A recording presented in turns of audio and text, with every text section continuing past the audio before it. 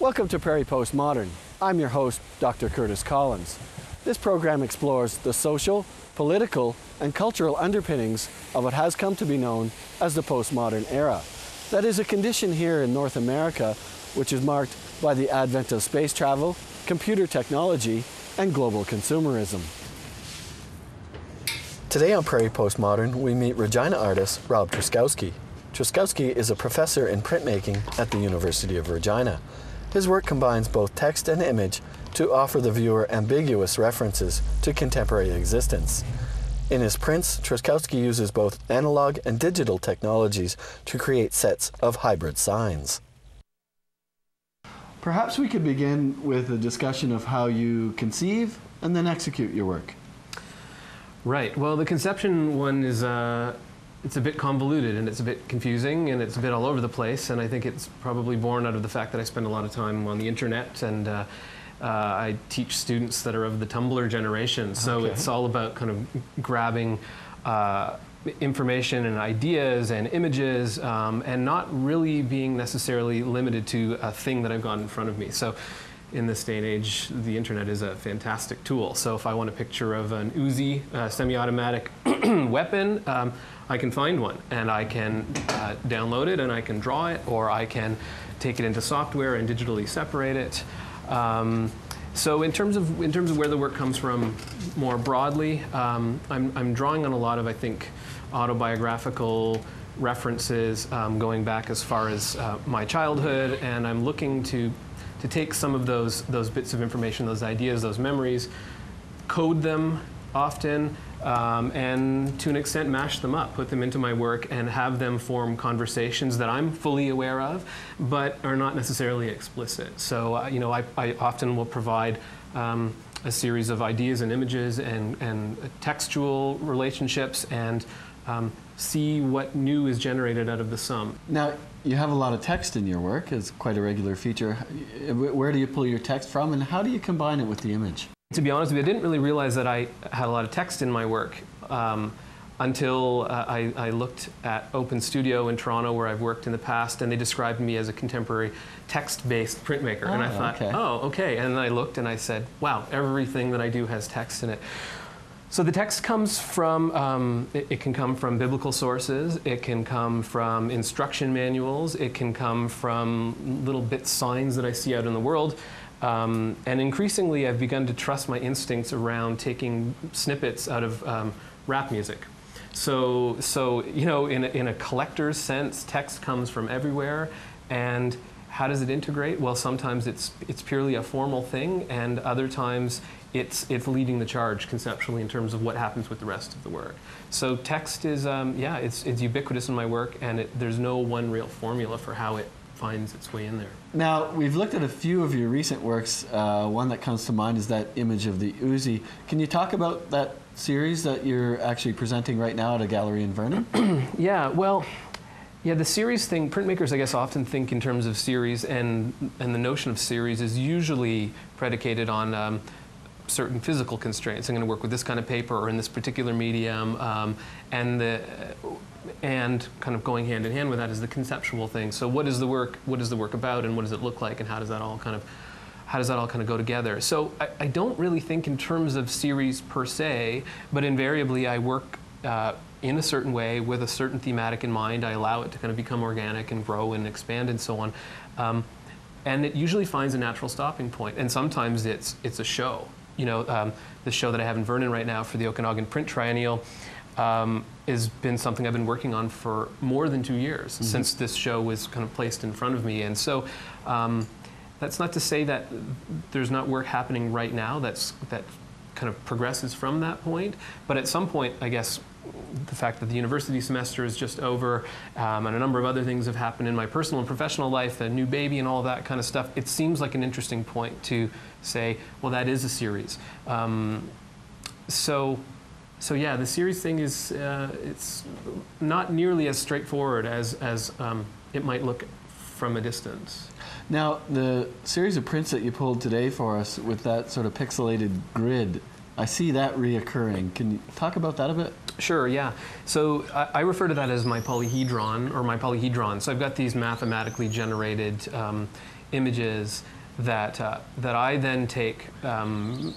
They're generated, like I said, mathematically, but then I take them and then I get very intuitive with them. So I work on the computer and I take this image and I sit for hours in front of the computer and I separate this image and I look for bits of pixel information or color and all this other kind of complicated stuff. And I pull this in and out and I reconstitute my imagery in a much more organic fashion than it might seem. It seems very, very kind of linear and straightforward and mathematical, but I do a lot of, I guess, the part of me that wants to paint or like brush and move, you know, all and feel and all that kind of stuff can happen there on a computer screen, which might seem contradictory, but that's where that ball has come from. And so in terms of what the ball means, it means a couple of things, but initially it was, and I use this to describe it to my students because I was trying to figure it out as well. It's the ball that chases Indiana Jones down at the beginning of the Indiana Jones movies. And that was really born out of the fact that I'd been having these weird dreams where I was running and being chased all the time. And I think it had something to do with the fact that, like most people who are trying to achieve their goals and successes, you end up pushing yourself, you know? So I was being chased down by the specter of tenure at the University of Regina. I was being chased down by wanting to have kids and to own a house and to have a car and to allow my wife, who's an artist, to be an artist and to do all of those kinds of things. So this ball was kind of chasing me down. But then there's this whole notion of how math is, you know, the universe is sometimes described as having math involved in all things. An equation, or there is some kind of mathematical symmetry, or there's a master plan. So the idea of this polyhedron is this ability to describe the world mathematically, even though it's a metaphor that I don't think entirely holds up. Comes forward, and then when you elevate that, then math becomes this placeholder for God. So the ball is this icon, and it's this God, and it's this sun that provides order to all things. It's this thing that we need and we can't live without, and I guess a complicated bit of relationship that I have with growing up as a Catholic. Pushing that aside, trying to decide, you know, who I am for myself, trying to decide who my kids are and what my life is going to be. So the polyhedron has a whole bunch of meaning for me and it makes me kind of laugh. And so that really is the clincher for why the ball has stuck around. I love it, and I just think about the ball as this thing and this entity. So.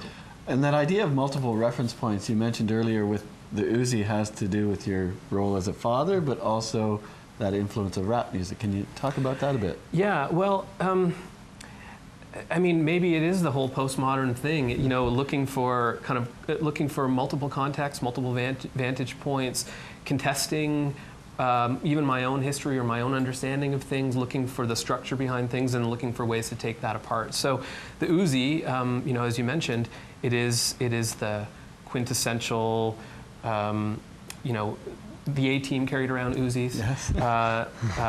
Uzis and guns and stuff, like little boys. I've got a little boy, and little boys like guns, and they're hitting and smacking and stuff. So there's thinking, I guess, about that and about masculinity, and there's ideas around, I guess, power and authority and who's in charge, and then the rap music thing, which glorifies that and how that's a real problem. But the conflict I have as a decent human being, as a professor, as an artist, as a person who has a studio next to a bunch of university students, is that I blast this music while I'm working in here, and what do those signs and symbols mean, and what does that, you know, what are those how do those relationships kind of expand beyond just it's a gun, it's for shooting, it's a gun, it's for kids, it's a gun, it's for masculinity, it's a gun, it's for glorification of money and you know, the whole kind of rap mantra thing. And so it's complex, and again, it's one of those things that keeps my head spinning, and I can't stop thinking about the references that I bring to it.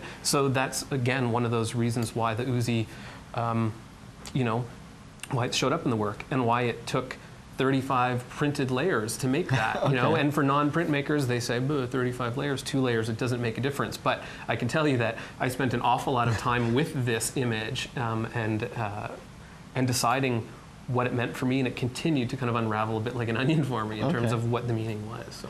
Now, if you step back from your work a bit, how do you consider your practice within that postmodern context? Right. Well, I mean, I think that there is this sense that in my work, if you're looking at it let's just say purely visually, and attempting to dissect the bits and pieces that are in it, it looks like I'm drawing from all over the place. So it looks like I'm searching for some kind of connection, some kind of meaning, some kind of underlying structure, but then potentially contesting what that structure is, and looking for ways in which knowledge is kind of generated and regenerated. Mm-hmm. So we live in very much in a postmodern, but potentially a postmodern. I don't know. I mean, I haven't really thought of myself as one or the other really since I was in grad school, when we ask our students to do this, and we really want them to think about who they are and where they come from and what they bring to their work.